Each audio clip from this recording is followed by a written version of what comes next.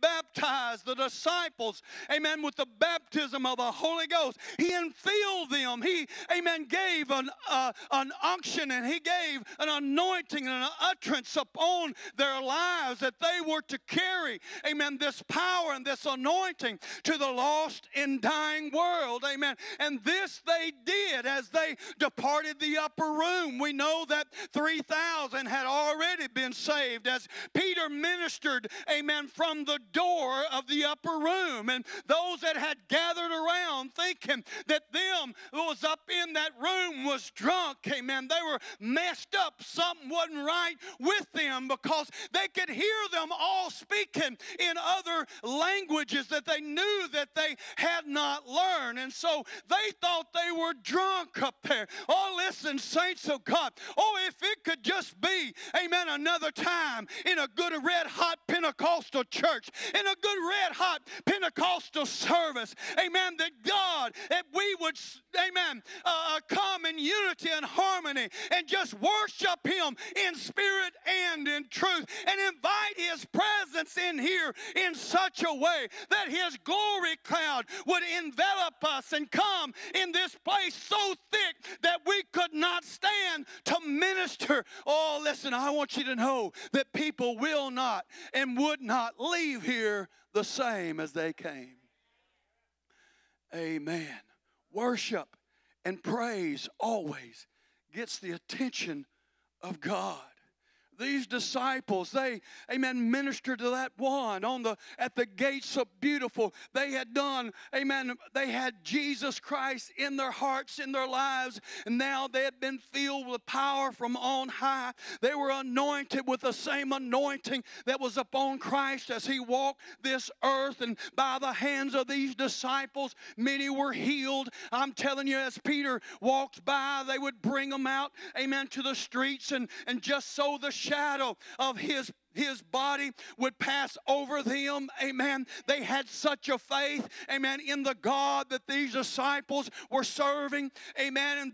And Peter and Paul, as he ministered, he would take aprons and napkins, and as he ministered, amen, he would take those then after the service and give them to those that they might carry them to the ones who are sick. And as they took those, amen, now you know, a lot of us, we kind of snarl our nose up, we kind of wrinkle our eyebrow. Who in the world would want a napkin or an apron that's been spit all over by a preacher, amen, sweated all over, amen? That thing probably didn't smell real good, but they took those napkins and those aprons to those that are sick, and as they laid them up on them, amen, they rose up healed, amen, and blessed and touched in their body. The anointing, amen, that is up on, that God gives, the anointing that is given, amen, to Pastor Roger, it is transferable. That's the reason the Assemblies of God, amen, we lay our hands upon those that we pray for.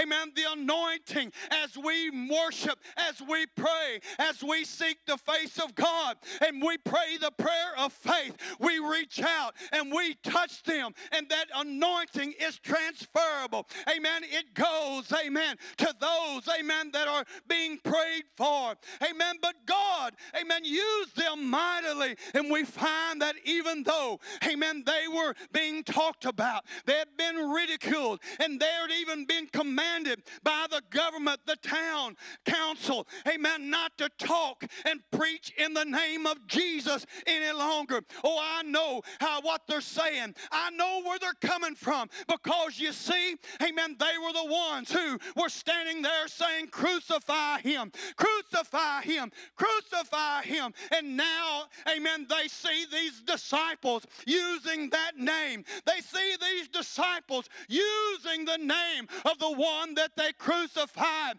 They're using that name, and they see all the mighty miracles. They see all the great things that are being done. Oh, listen, and they're saying, we need to quieten this down. We need to shut this down. Amen, because it was just a little bit embarrassing. But those disciples continued daily in prayer. They continued, amen, in fellowship one with another. They continued praying and seeking the face of God. And we find, amen, in chapter 3 that those disciples, chapter 4, those disciples, as they were let go, they went back to the company. They went back to the church, amen. And they, amen, began to testify. They began to praise God. They began to tell of all the great things that the Lord Jesus Christ was doing through them, amen. And as they began to worship and as they began to, amen, praise the Lord, the Bible said they prayed, amen. Everybody say prayed. And when they prayed, the glory of God came into that building and began to shake the foundation. It was so tangible. It was so real. It began to shake and sway that old building. Glory to God. And it says all of them were filled with the Holy Ghost. They were all filled with the Holy Ghost. Amen. But it came through praise and worship. It came through a joint assembly there as they were faithful to join themselves together with those with like precious faith. They came together and they began to praise and to worship the Lord. We know that Solomon, as he dedicated the temple, when it came time to pray, they began to pray and they began to worship the Lord. And the glory cloud filled the temple in such a way that no man could stand. The glory of God was so tangible and so strong. Worship is synonymous to the glory of God. The glory of God is the goodness of God. The glory of God is the kabod. It is all the good things of the Lord. It's everything that God has for you and I is contained in His glory. Moses wanted to see the glory. And I know I've mentioned this time and time again, but that's okay for the pastor to do. But Moses, when he was there, he saw all the glory. He saw all the goodness. He saw the kabod of God. And he received revelation, amen, to write, amen, Genesis. Amen, write about, amen, things that happened before he was even born. So the glory of God contains the goodness of God. And this glory came as they worshiped. As they worship. Now, worship means to revere, to honor, to adore, to praise, to pray, to glorify, to exalt, to extol, to cherish, to treasure, and to follow.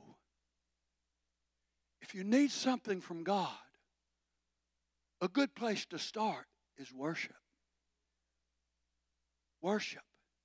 And you see, you can't worship God without submission. You can't worship God without humility. Humbling yourselves before the Lord and recognizing that He is the King of Kings and the Lord of Lords. Worship recognizes that He's the one who brings the salvation. He's the one who brings deliverance. He's the one who provides our every need. Worship, amen, recognizes that He is the one who is in control and that He's the one who's leading us and guiding us and preparing, amen, a place for us. Worship, amen, worship comes through faith. Faith. Amen. You see, the prayer of faith saves the sick. Now, we know that in Isaiah 53:5, it says, He was wounded for our transgressions. He was bruised for our iniquities. The chastisement of our peace was upon Him. And with His stripes we are healed. And so as we put our faith and our trust and confidence in His Word, and as we begin to partake of that Word, amen, see, we may be sick in our body. And so we just take that Word. Amen. He was wounded for my transgressions. He was bruised for my iniquities. The chastisement of my peace was upon him, and with his stripes I am healed. And you begin, amen, to meditate and begin to confess that word. And amen, and through confessing, you begin to pray the word of God and remind what God has promised you. Amen, the benefit and the treasure that is laid up for you. And as you do, faith comes by hearing, and hearing the word of God. And the spirit man on the inside of you, that candle that's been lit on the inside of you, is fed the word of God, and it gets bigger and bigger and bigger. And the Bible said it's like fire shut up in my bones, glory to God. Once, amen, you get your spirit man gets a grasp of that word, amen, and the spirit, then the spirit of faith, amen, takes over, glory to God. And that's when you can win the victory and receive from the Lord by confessing his word, proclaiming his word. Faith. Amen. James 5:14 says, is any sick among you? Let him call for the elders of the church and let them pray over him, anointing him with oil in the name of the Lord, and the prayer of faith. Everybody say faith. Shall save the sick, and the Lord shall raise him up. And if he have committed sin, they shall be forgiven him. The prayer of faith. I've heard people say, Pastor, I just don't have any faith. And you know what my response is to that? Then why did you come to church? Why did you come to church? If you don't have faith in God, why did you come to church? The Word of God says we are to assemble ourselves together, amen, with those with like precious faith, amen. So he must have put his faith in something there, because they came to church, glory to God. You see, you walking through those doors exhibits that you got faith. Every time you open the Bible, it exhibits that you have faith. Every time you pray, amen, it lets us know that you have faith. Every time you lift your hands and worship, you are exhibiting faith. Every time you sing these hymns, glory to God, amen, you're exhibiting faith, hallelujah, amen. If you don't have faith, why sing? Woo, glory to God. Look at your neighbor and say, I got faith. I got faith. Glory to God. Amen. You just go ahead and get your little thing going on. I got faith. Hallelujah. I got faith. Hallelujah. Faith is the substance of things hoped for. It's a substance of things hoped for. What are you hoping for?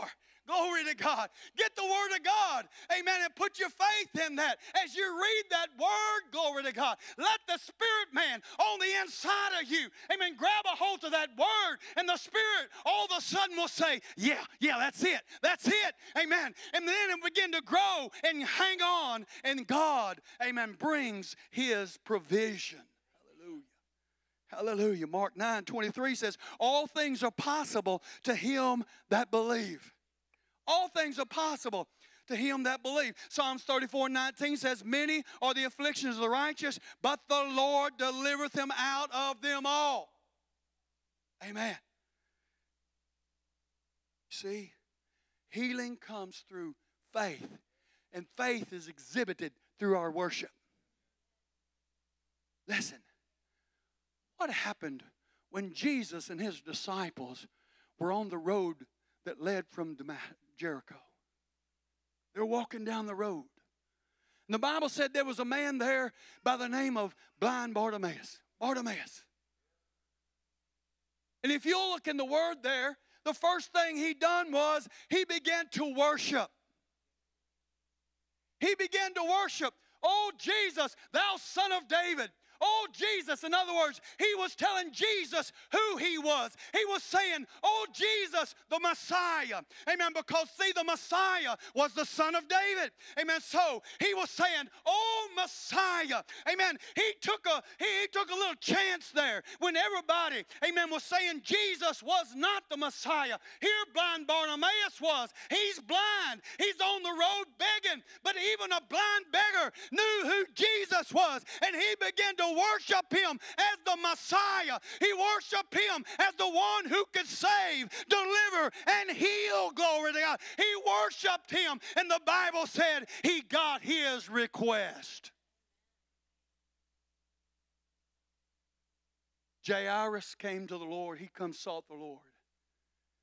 And the first thing Jairus done was he worshiped the Lord. And he bid him to come to his house because his daughter was sick. He worshiped. And the Lord, amen, He cannot, amen. He's got to get in the middle of worship. And he went, he left. And there he goes. And we know that along the way, the woman with the issue of blood, amen, she fought her way in to touch the hem of his garment. She done whatever she had to do to get a hold of the hem of his garment. That's worship, church. Listen, sometimes we come in here, we don't feel good. Sometimes we've had a bad day. Amen. Sometimes husband and wives been squabbling. Don't look at me like you don't do that you're more holy than all that. Some of y'all argue all the way up to the parking lot. Well, you might not, but Brenda and I do sometimes. Amen. All the way. Now, I done forgot what I was talking about now.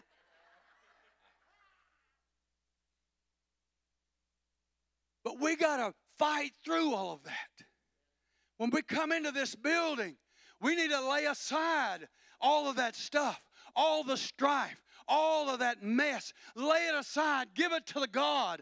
Amen. And do what it takes to get what you need. Hallelujah. You see, a lot of times we sit here during song service. Amen. We've been out in society all week long. And I'm telling you, the enemy has drained everything out of you that was in you. And you come in here completely empty. And you are desperately needing something from the Lord. And Brother Bob starts singing the glory of God and his hymns and the power of God and the anointing. Amen. And you're sitting here and it feels like you've got lead around your feet. It feels like you've got chains on your hands. You can't raise your hands. You can't stand up. Amen. It feels like, amen, the enemy is bombarding your thoughts with everything that went on all week long. But what you got to do is do what the old song says.